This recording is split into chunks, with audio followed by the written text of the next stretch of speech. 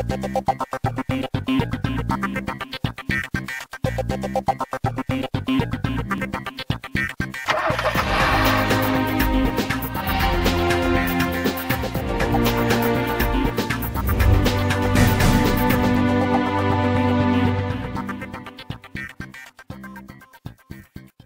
welcome to a brand new episode of CNB. I'm Siddharth Vinayak Patankar. Thank you for joining us. We are coming to you this week from Montenegro in Eastern Europe. It's a gorgeous location and with a gorgeous car, of course. Now, we used to live in a world where Jaguar was never going to do an SUV.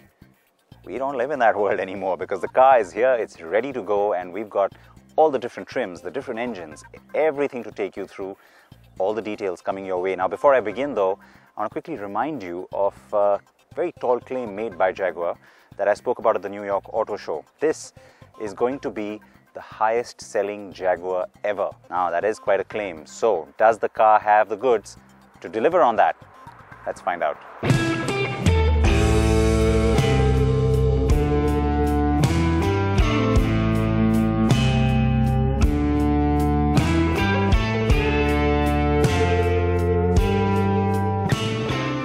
The Jaguar F-Pace is not a sedan on stilts, it isn't a plush little crossover, and nor is it a soft roader. And yes, it is not a Land Rover dressed for the red carpet either. It's an SUV that puts the sport back in the sport utility vehicle. Jaguar was very sure it needed a crossover or SUV given the massive growth that the space has been seeing. In some ways, Jaguar is late to the party anyway. So it needed to have a car with enough on board to beat the Audi Q5, which had dominated the premium mid-size SUV segment on most attributes like comfort, luxury, looks and equipment. And it also needed to best the BMW X3 in terms of drive dynamics. The Porsche Macan came after Jaguar had already done most of its work on the F-Pace, and it moved the benchmark way ahead on performance, and so Jaguar went after it as well. The F-Pace is a tad larger than the rivals, and in a way it sits between them and their bigger siblings.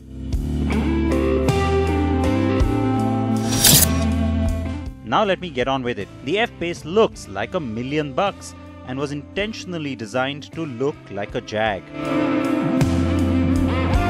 The car with me is the R Sport trim in Italian racing red paint.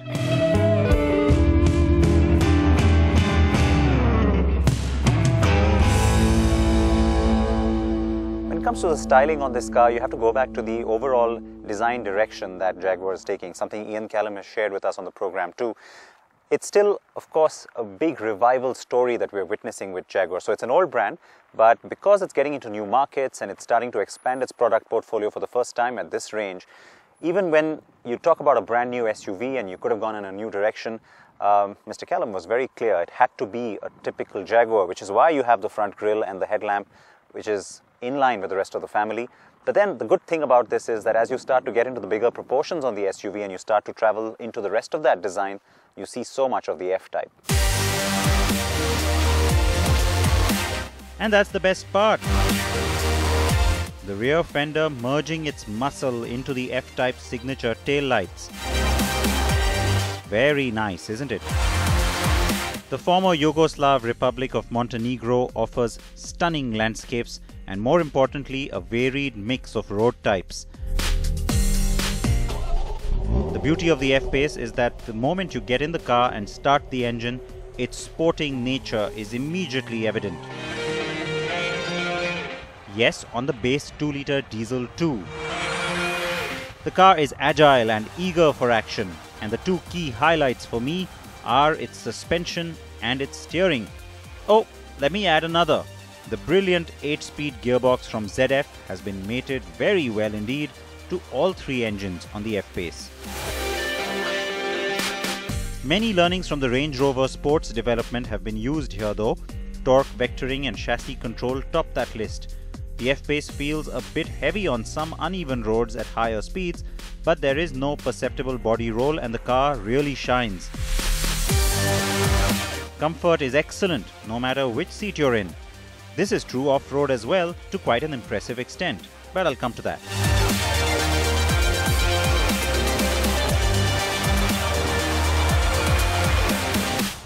Now we come to the crazy bit of the drive. That car is poised at a 43-degree angle, pointing down to the earth. It's my turn next.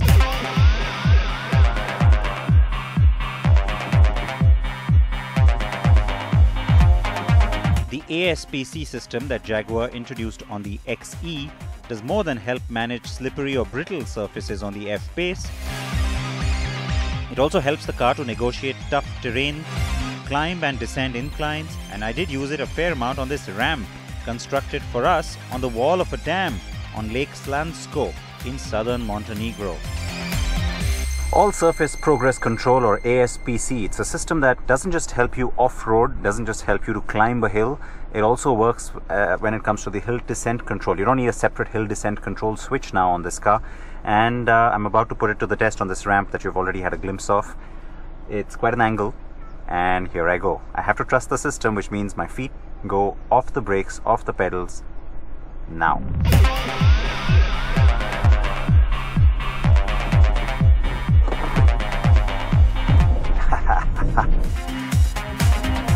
I could do that all day, it's just so much fun.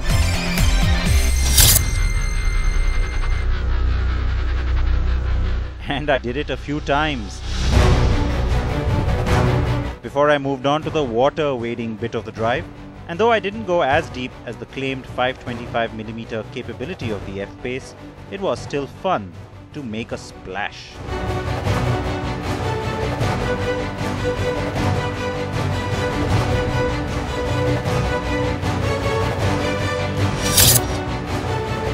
The torque at hand and quick gear changes when needed make the drive a fun and pleasant experience.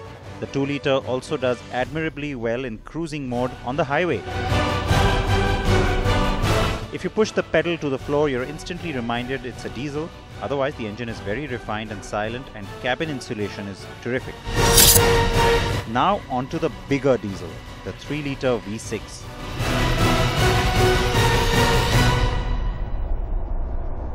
Now the 2-liter diesel is the entry engine, and frankly it really delivers on that. It is fun to drive. It's obviously not the quickest off the block. It does about 0 to 100 in 8.7 seconds, which is pretty good. But obviously, you know, cars like the Macan from Porsche are going to be faster and sportier. And then you've got this car. I've switched now to the 3-liter diesel, and while of course it's a higher displacement engine, so you expect it to be more powerful and quicker, it's just a whole lot quicker, and it brings a smile to your face because it's also so smooth and so refined. It does 0 to 100, in case you're wondering, in 6.2 seconds. Now of course the petrol 3-liter does it even faster, but I'll drive that in just a little while from now. Let me enjoy this engine for now. Thank you very much. The Glacier White car I have switched to sports the Portfolio trim with opulent interiors. The car with me also has an optional add-on black pack, which means the side badging, alloys and rear spoiler besides bumper inserts are finished in a glossy piano black.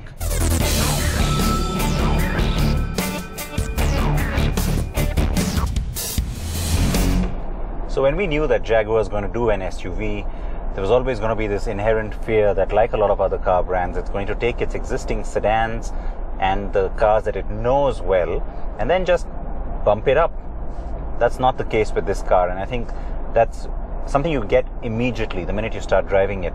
The good part though is that all the good bits from the new XE and the XF, well, they've certainly been brought in, and so that I think was a smart move. What it gives you is some very clear areas that you can call USPs of this car, and absolutely sharp steering, so precise and just so much fun with just the right amount of feedback.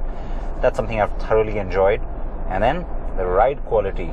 You could have gone really too soft because you're trying to be a crossover and appeal to a wider audience. You could have gone really sporty and too hard because you're trying very hard to bring the Jaguar-ness to this car.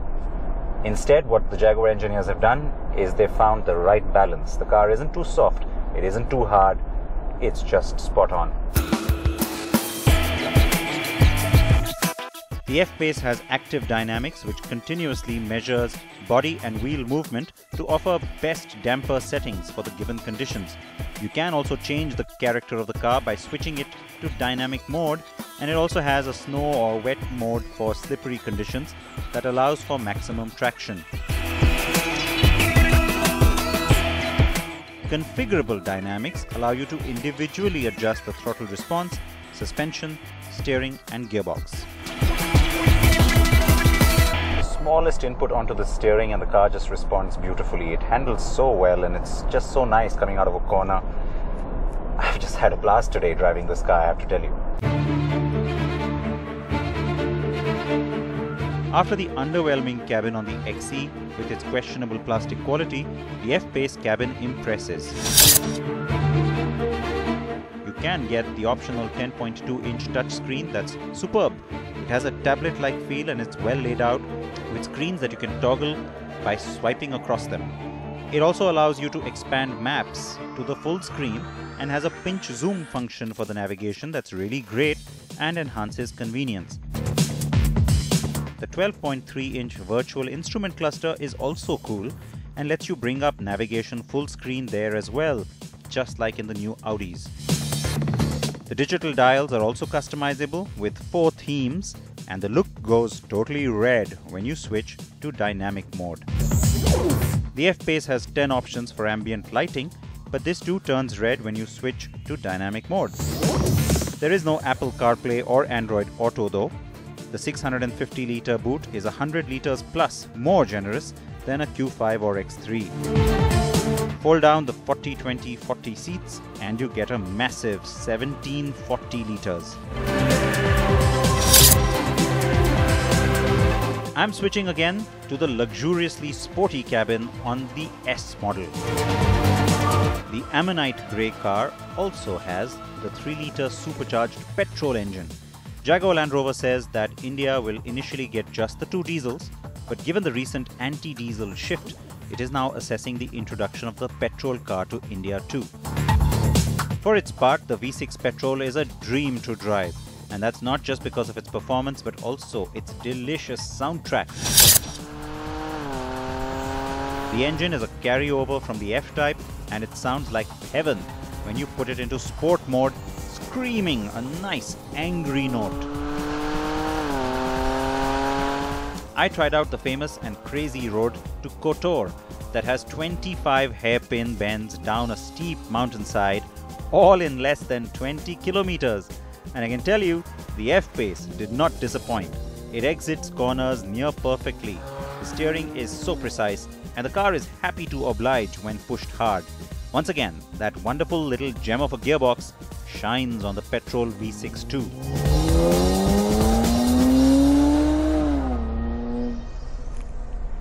Now here on the off-roading track, I've got the ASPC or the All Surface Progress Control turned on. So it's like adaptive cruise control, except that it's not trying to judge a vehicle in front of you. It's actually judging the surface that's coming up in front of you, and the car pretty much takes over. So all I'm doing here right now is that I have the steering input, and I can set a speed here with the switches here on the steering wheel, but otherwise the pedals, I'm completely off them. Not the brake, not the accelerator.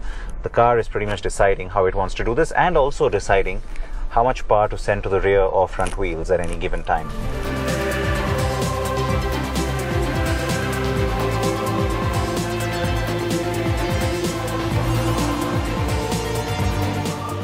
I've spent 2 busy and full days with the F-Pace, clocking over 400 kilometers in stunning Montenegro. The country's mixed road surfaces give me the confidence that the F-Pace will be very much at home in Indian conditions too. I put the car through the paces and it has done well. The downside, I fear, is going to be pricing in India, which I reckon will be more than premium. But still, I can't wait for the India launch, which should be just before Diwali.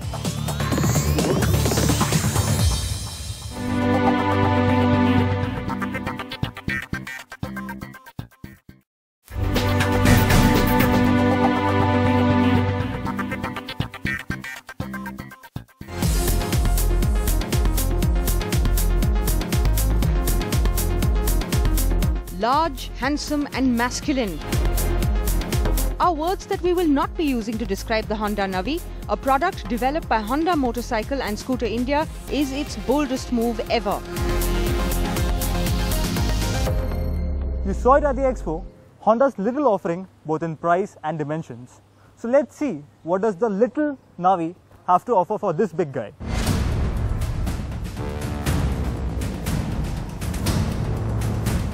A shrunken motorcycle was the general consensus when the Honda NAVI was first unveiled, but it gets a lot of young elements that we've grown to like.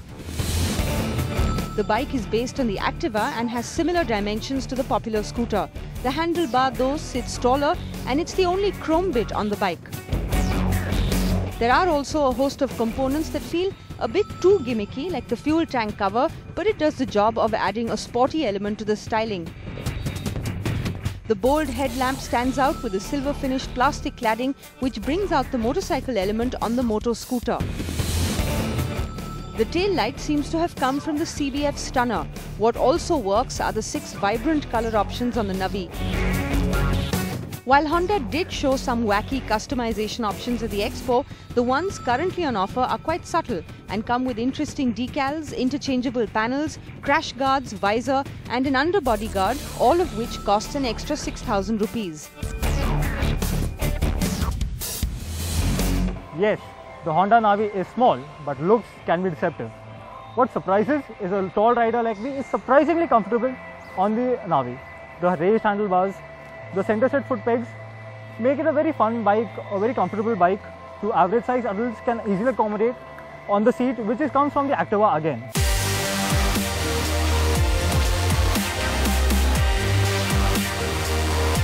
The NAVI uses the same 110cc single-cylinder air-cooled motor and is paired to a V-Matic automatic transmission from the Activa. It's a good 7 kilos lighter than the Activa as well, which allows a much improved power-to-weight ratio. While it rides well, the NAVI feels unsettling, especially at high speeds. Larger bumps could be harsh for riders as the front tends to lose balance easily. You sit upright and the raised handlebar fits right into place along with the center set foot pegs, which are not retractable. Interestingly, tall riders will find the rear foot pegs accessible too, almost sports bike-like.